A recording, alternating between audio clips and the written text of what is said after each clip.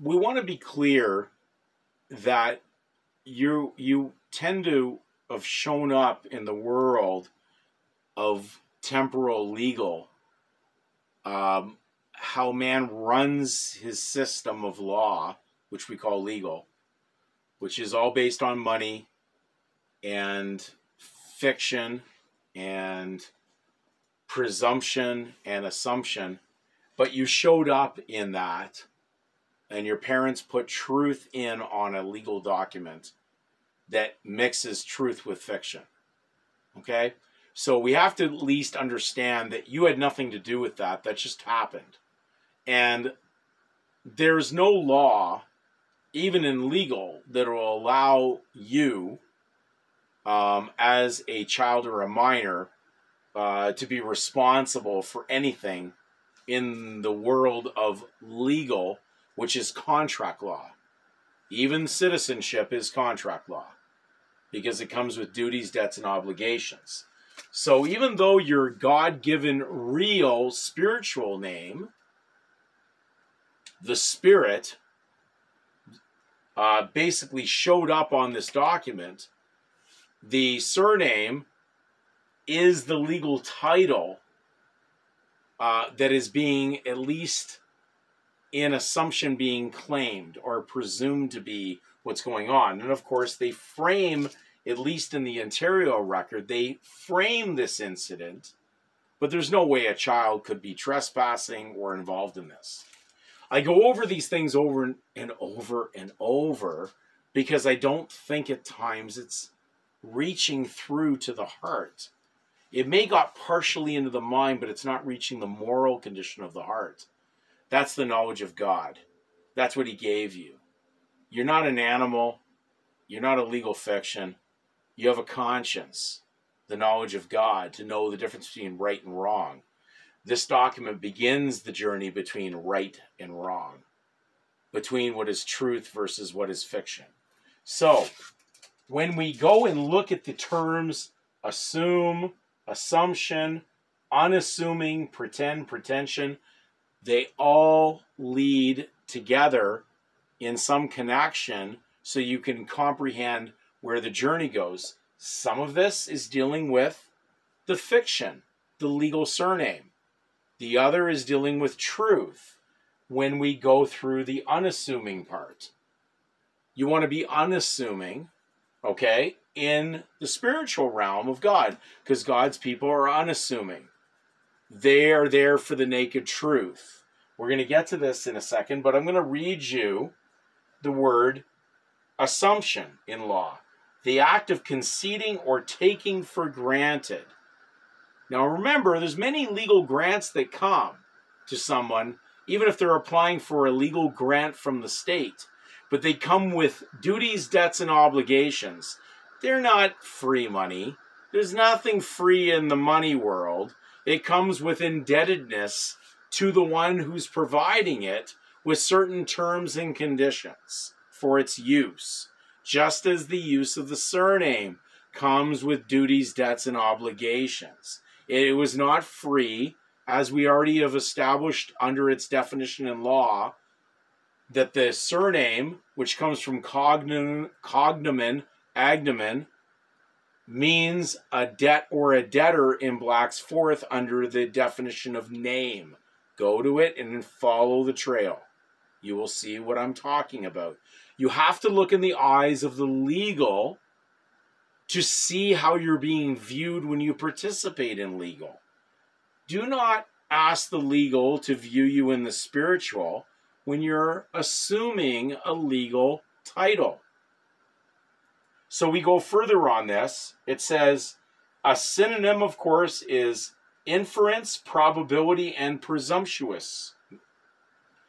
So we're going to go to basically presumptuousness leads to pretentious, because it is the opposite of not assuming, because unassuming means not pretentious. So it says, see the word pretend. Interestingly, these words are very simple for you to follow the pattern and what's there.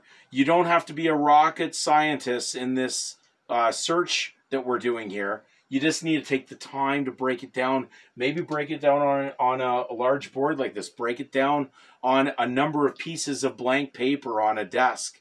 And then fill out the word meanings and then see how they relate to what's going on, because you'll understand it.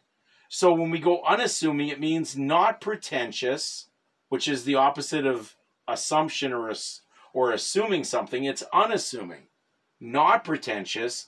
And it says, see the word pretend.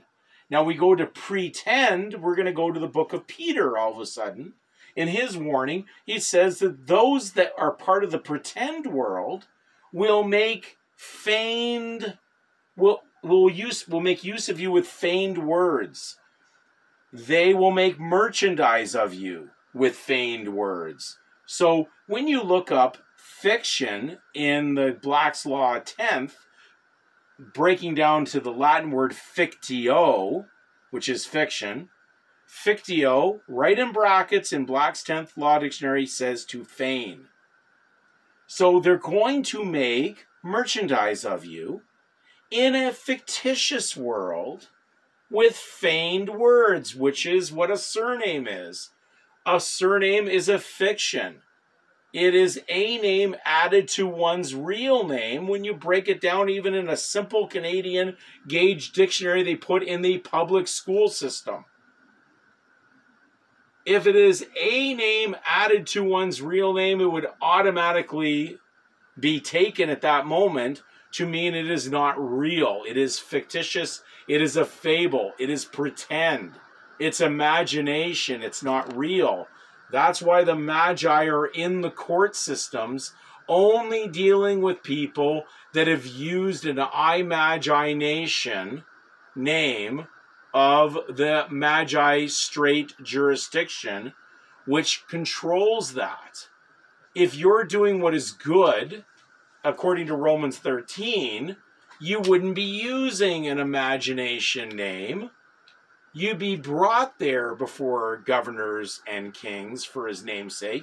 You wouldn't be walking in there voluntarily using a name like that and expecting that no ramifications are going to come upon you. If you're speaking in fiction or a lie, expect the sword of evil to work against you, according to what Paul spoke about in Romans 13. Not like these fake Christian organizations today that are telling people that that scripture at Romans 13 means they can play a fiction with no results against them. That makes no sense. If you're playing in the fiction, then you're lying. That's not what Romans 13 said. When it said be subject to them, you'd let them know who you are and who you're not. But you certainly would not be assuming a fiction and expecting the sword of justice to not come against you. It says do what is good and receive courtesy, because the world of legal does not understand truth when you're using fiction. It only sees the fiction, and therefore it bears the sword of justice against you. Do what is good, you receive courtesy. Courtesy and favor is grace. It's not a right. It is a courtesy of them recognizing the supremacy of God in that courtroom. So now when we go to, again, we're going to go over the word pretend, to feign, to simulate, to hold out as real, which is false or baseless. Pretension. The claim made to a thing, they're talking about a legal thing, this is out of Black's Law, under pretension. The claim made to a thing which a party believes himself entitled to demand, but which is not admitted or adjudged to be his. Are you coveting? Are you in violation of one of the 10 Commandments? Thou shalt not covet. Thou shalt not bear false witness. Thou shalt not steal. How many things could I go into? You're basically using something or claiming something that's not yours. And then you're asking for remedy. It's an oxymoron. It's ridiculous. And there's people that I speak with that want me to do seminars to help them continue in the wrong and benefit from it further, claiming a little bit of this and a little bit of that they've been violated under supposed human rights, which is another term that's a fiction of a man or a woman. It's a human, a colorable man, a monster who cannot inherit, has no covenant with God, is not part of reality, is just part of evil, part of indebtedness. We better wake up, brothers and sisters. There's not much time on your side right now. I'm not going to tickle your ears with flowery words. I'm not going to tell you that something that is false is true because it benefits you in the moment while you've held property that way. How much is your life worth?